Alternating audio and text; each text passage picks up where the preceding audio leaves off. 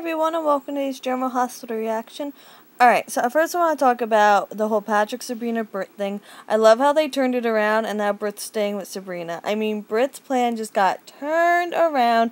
I'm glad they're making Patrick aware and not all dumb, like he can't see the manipulation. And Brad, I feel like if anyone's ever seen Alex reads Twilight, Brad is like the Lauren of Twilight. Like, he just kind of comes into the picture and we're all supposed to hate him or something.